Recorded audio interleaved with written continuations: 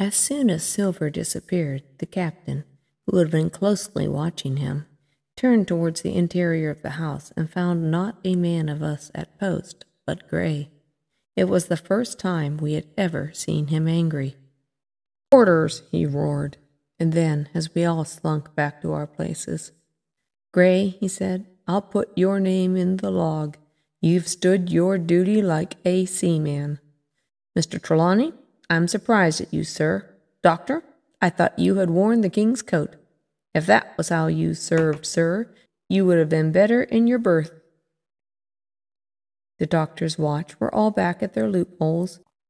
The rest were busy loading the spare muskets, and every one with a red face, you may be certain, and a flea in his ear, as the saying is. The captain looked on for a while in silence. Then he spoke. "My lads," said he, "I've given Silver a broadside. I pitched it in red hot on purpose, and before the hour's out, as he said, we shall be boarded. We're outnumbered, I needn't tell you that. But we fight in shelter, and a minute ago I should have said we fought with discipline. I've no manner of doubt that we can drub them, if you choose." Then he went the rounds and saw, as he said, that all was clear. On the two short sides of the house, east and west, there were only 2 loopholes. On the south side, where the porch was, 2 again, and on the north side, 5. There was a round score of muskets for the 7 of us. The firewood had been built into 4 piles, tables, you might say, one about the middle of each side, and on each of these tables some ammunition and 4 loaded muskets were laid, ready for the hand of the defenders. In the middle, the cutlasses lay ranged. "Toss out the fire," said the captain. "The chill was past, and we mustn't have smoke in our eyes." The iron fire basket was carried bodily out by Mr. Trelawney, and the embers smothered among the sand.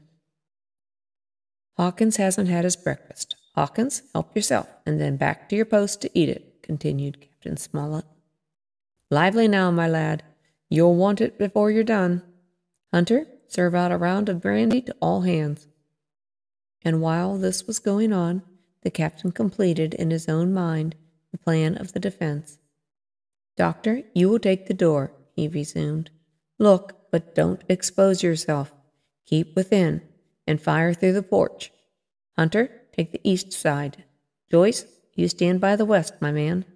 Mr. Trelawney, you are the best shot. You and Gray will take this long north side, with the 5 loopholes. It's there the danger is. If they can get up to it and fire in upon us through our own ports, things would begin to look dirty. Hawkins, neither you nor I are much account at shooting. We'll stand by to load and bear a hand." As the captain had said, the chill was past. As soon as the sun had climbed above our girdle of trees, it fell with all its force upon the clearing and drank up the vapors at a draught. Soon the sand was baking and the resin melting in the logs of the blockhouse. Jackets and coats were flung aside, shirts thrown open at the neck, sleeves rolled up to the shoulders, and we stood there, each at his post, in a fever of heat and anxiety. An hour passed away. "Hang them," said the captain. "This is as dull as the doldrums. Gray, whistle for a wind." And just at that moment came the first news of the attack. "If you please, sir," said Joyce, "if I see anyone, am I to fire?" "I told you so," cried the captain. "Thank you, sir," returned Joyce with the same quiet civility. Nothing followed for a time, but the remark had set us all on the alert, straining ears and eyes, the musketeers with their pieces balanced in their hands, the captain out in the middle of the blockhouse with his mouth very tight and a frown on his face. So some seconds passed, and then suddenly Joyce whipped up his musket and fired. The report had scarcely died away ere it was repeated and repeated from without in a scattering volley, shot behind shot, like a string of geese from every side of the enclosure. Several bullets struck the log house, but not one entered. and as the smoke cleared away and vanished, the stockade and the woods around it looked as quiet and empty as before. Not a bough waved, not the gleam of a musket barrel betrayed the presence of our foes. "Did you hit your man?" asked the captain. "No, sir," replied Joyce. "I believe not, sir." "Next best thing to tell the truth," muttered Captain Smollett. "Load his gun, Hawkins. How many should you say were on your side, Doctor?" "I know precisely," said Dr. Livesey. 3 shots were fired on this side. I saw 3 flashes, 2 close together, 1 farther to the west. "3," repeated the captain. "How many on your side, Mr. Trelawney?" But this was not so easily answered. They had come many from the north, 7 by the squire's computation, 8 or 9 according to Gray. From the east and west only a single shot had been fired. It was plain, therefore, that the attack would be developed from the north, and that on the other 3 sides we were only to be annoyed by a show of hostilities. But Captain Smollett made no change in his arrangements. If the mutineers succeeded in crossing the stockade, he argued they would take possession of any unprotected loophole and shoot us down like rats in our own stronghold. Nor had we much time left for thought. Suddenly, with a loud noise, a little cloud of pirates leaped from the woods on the north side and ran straight for the stockade. At the same moment, the fire was once more opened from the woods, and a rifle ball sang through the doorway and knocked the doctor's musket into bits. The boarders swarmed over the fence like monkeys. Squire and Gray fired again and again. 3 men fell, 1 forwards into the enclosure, 2 back on the outside. But of these, 1 was evidently more frightened than hurt, for he was on his feet again in a crack and instantly disappeared among the trees. 2 had bit the dust, 1 had fled, 4 had made good their footing inside our defenses, while from the shelter of the woods 7 or 8 men, each evidently supplied with several muskets, kept up a hot though useless fire on the log-house. The 4 who had boarded made straight before them for the building, shouting as they ran, and the men among the trees shouted back to encourage them. Several shots were fired, but such was the hurry of the marksmen that not one appears to have taken effect. In a moment the 4 pirates had swarmed up the mound and were upon us. The head of Job Anderson, the boatswain, appeared at the middle loophole. "At 'em! All hands! All hands!" he roared in a voice of thunder. At the same moment, another pirate grasped Hunter's musket by the muzzle, wrenched it from his hands, plucked it through the loophole, and with one stunning blow laid the poor fellow senseless on the floor.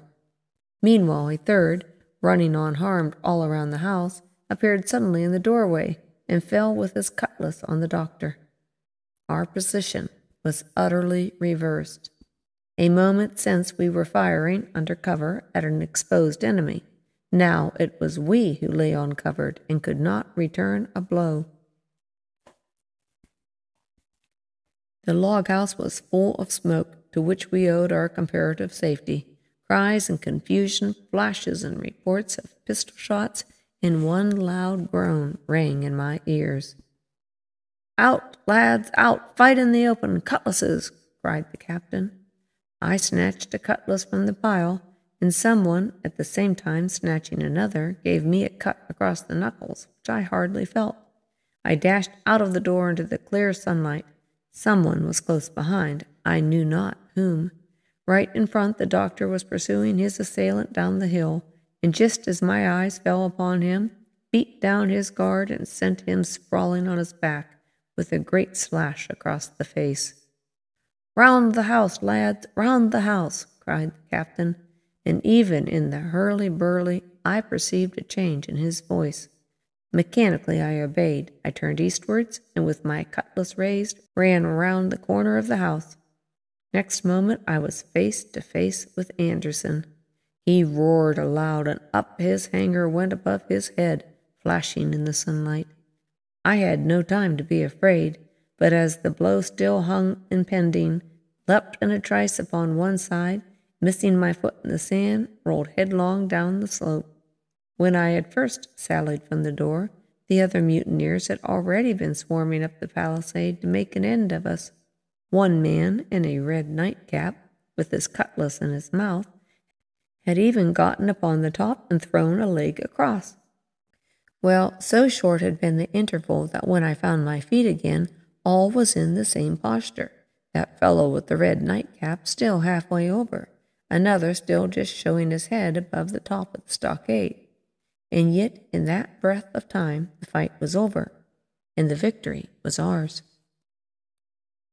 Gray, following close behind me, had cut down the big boatswain ere he had time to recover from his lost blow. Another had been shot at a loophole in the very act of firing into the house, and now lay in agony, the pistol still smoking in his hand. A third, as I had seen, the doctor had disposed of at a blow. Of the 4 who had scaled the palisade, 1 only remained unaccounted for, and he, having left his cutlass on the field, was now clambering out again with the fear of death upon him. "Fire! Fire from the house!" cried the doctor. "Lads, get back into cover!" But his words were unheeded. No shot was fired, and the last boarder made good his escape and disappeared with the rest into the wood. In 3 seconds nothing remained of the attacking party but the 5 who had fallen, 4 on the inside and 1 on the outside of the palisade. The doctor and Gray and I ran full speed for shelter. The survivors would soon be back where they had left their muskets, and at any moment the fire might begin again. The house was by this time somewhat cleared of smoke, and we saw at a glance the price we had paid for victory. Hunter lay beside his loophole, stunned. Joyce by his, shot through the head, never to move again, while right in the corner the squire was supporting the captain, one as pale as the other.